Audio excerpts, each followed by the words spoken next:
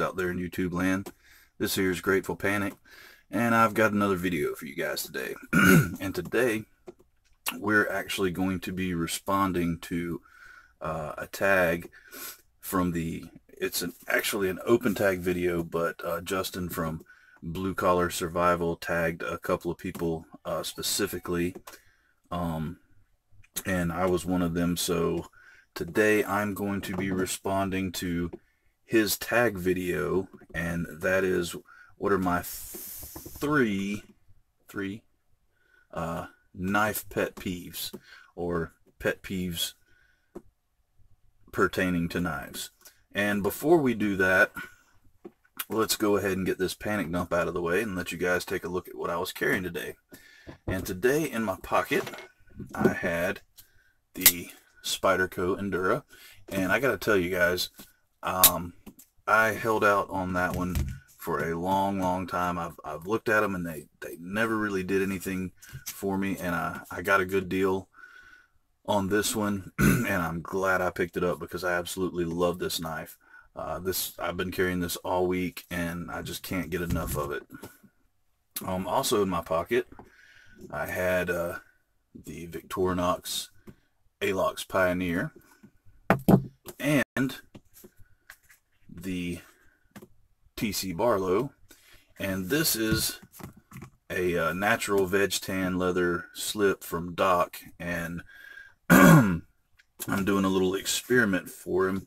And what I'm doing is I'm carrying this guy every day, and it is natural undyed leather, so he wants to see what kind of patina that this takes, on its own without being dyed. And I'll be documenting that on Instagram. So if you guys are on Instagram and you don't already follow me, jump on there and look up Grateful Panic, and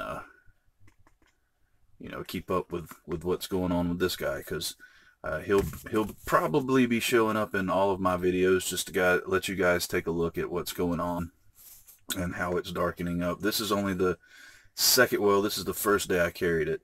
I just got it yesterday, so not a whole lot going on yet, but I will definitely keep you guys updated. On my belt today was the Bark River Knives Aurora, and of course, as always, the Buck 110 Light. So, and I know I'm letting you guys down, but I've been working over at work, and my store to get the good stuff is closed, so I just picked up a little pack of some hillbilly water in a can, and I'm drinking a little bit of the Natty Light tonight. So that means it's time to get down to the nitty-gritty, guys, and go ahead and get into this 3 pet peeves of mine about knives. And actually there's more. I mean, I'm not a hugely picky knife person, but there's just some things that really bug me. And I think, and I don't have an example of this because this is such a pet peeve of mine, my #1 pet peeve is blade play. I absolutely cannot stand a knife with blade play in it, and especially traditional knives, because there's no pivot screw to tighten up to try and get. And this actually has just a tiny bit of blade play, but this was a really great find of mine, so I definitely won't be getting rid of this guy. But yeah, like I was saying, with traditional knives, it's the worst because there's no pivot screw to tighten up. If you got blade play in your slip joint, I mean, you're kind of stuck with it. And I don't know what it is. I know it probably doesn't bother some people, but it really bothers me, and I literally will not carry or use the knife.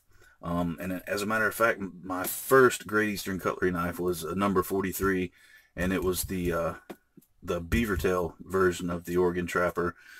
And apparently there was just widespread issues with the fit and finish on that knife, and there was a good bit of blade play in a lot of them. And apparently they fixed those issues when they put out the Northfield versions of that knife, and I've actually handled and did a follow-up video on the Northfield version of that knife that brother JR let me borrow, and it was absolutely perfect. So yeah, that kind of put a bad taste in my mouth for Great Eastern Cutlery, like right off the bat, but I'm glad I stuck with it because that's the only issue I've ever had with their knives. And yeah, blade play is a huge turn off for me when it comes to a knife. If I get a knife and it's got blade play, it's pretty much gone. And if I do keep it, you will never see me carry it. Number 2 is probably going to be sharpening choil. And you know, don't get me wrong, every knife I have does not have to have a sharpening choil, but there's a right way to go about not having a sharpening choil, and there's a wrong way, and I actually have examples of that. And this, well, yeah, let's go ahead and do the wrong way. And don't get me wrong, because I love these knives.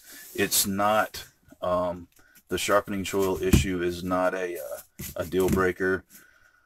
I'm not happy about it, but like I said, I'm not gonna get rid of the knife just because of the sharpening choil issue. But this to me is the wrong way, and I love the K-bar dozier, and I don't know if you guys can see this, but the sharpening edge ends right there. And there, I mean, there is even kind of a little bit of a choil where if you brought the sharpening edge the sharpened edge all the way to the end right here, you would almost have a choil, but it ends right there. And the same with this Utilitac, except it's even worse. It ends right here, and you've got, you know, a good 1/8 inch of a blade left that's not even sharpened. I mean, that's ridiculous to me. So the way, you know, in my opinion, it should be done, let's get rid of that glare, is like with this Endura. And there's some nice schmutz on there, but you see, I mean, the sharpening edge comes right to the plunge line there. I mean, if you're not going to have a choil, at least bring, you know, give me some sharpness all the way to the ricasso here. Don't just leave me hanging with an 1/8 inch of unsharpened blade. So that would definitely be my number 2 pet peeve when it comes to knives.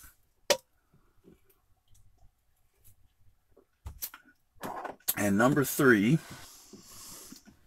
and definitely not least, because this is another big pet peeve of mine, is lock stick.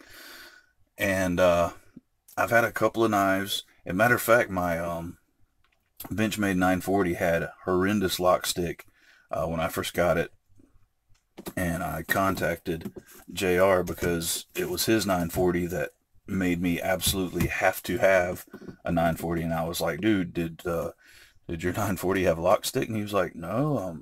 You know, he told me a couple other Benchmade models of his that did have it.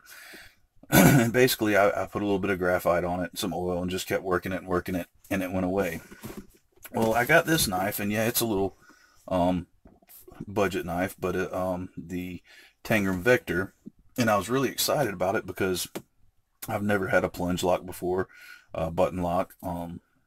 Absolutely loved the Freeman flipper that JR let me borrow, and I knew this was not going to be anywhere near the quality or action of that knife, but I was excited to get it nonetheless. I get it, and immediately I noticed that the action's not that great. And I talked to a couple of people, namely Doc, who had one, and Doc said, you know, I've just been sitting on the couch flipping it over the past couple of days, and the action's getting better. So, you know, I was very relieved to hear that. And the funny thing is, when I first got it, it didn't have lock stick, and the more I actually flipped it and played with it, the lock stick got worse and worse. And I don't know if you're going to be able to hear this, but I mean, to me, like, that's unacceptable. It takes a pretty good push to get that lock to disengage. So this guy right here, pretty much ended up going in the knife case because I mean it's a cool knife. It's just a nice little novelty, and I'll probably keep it. But I haven't carried it once since that lock stick started rearing its ugly head. Um, so yeah, that's my three pet peeves right there. Blade play, uh, sharpening choil. If you're not gonna have one, know how to not have one, and lock stick.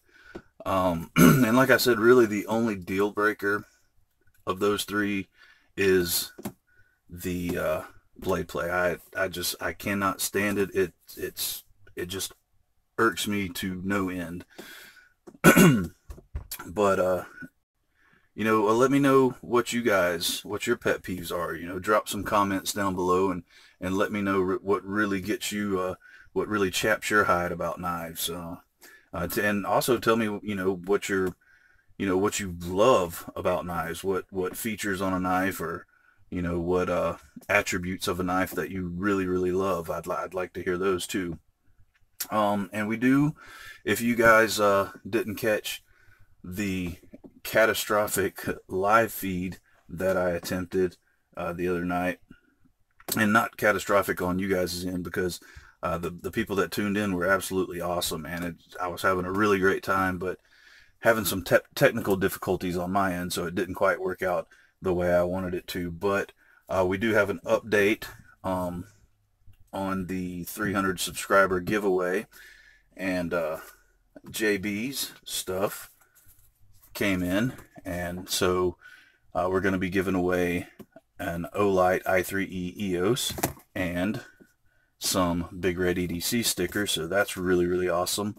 And that is going along with JR's Gerber order, so that's going to be in there. And also Justin at Blue Collar Survival is donating a t-shirt, so it's and then that I haven't even shown you guys. Well, you guys know the FH21 is the main knife in the giveaway, but we got a couple of more things coming, and so hopefully first of next week I will be actually dropping the 300 subscriber giveaway video.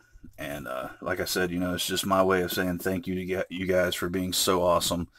You guys make this an absolutely amazing journey, and I enjoy the crap out of it, and I'm grateful for each and every one of you. So I hope you enjoyed the video, and like I said, drop your pet peeves and your likes. Let me hear both of them. I want to hear what you guys have to say, and what really floats your boat about knives, and like I said, what chaps your hide about knives. So with that being said, guys, this is Grateful Panic signing off, and remember guys, stay alert, stay alive, and hey, how about do something nice for somebody today? Thanks guys, bye bye. Because I completely forgot, because I'm a cotton-headed ninny muggins, I am going to be tagging Jet Fuel EDC and Jay over at the Knife Beater, if they haven't already been tagged. But if they have multiple tags, heck, give me your 6 pet peeves. Anyway, thanks again guys. You guys have a wonderful day. I appreciate each and every one of you. Thank you guys. Bye bye.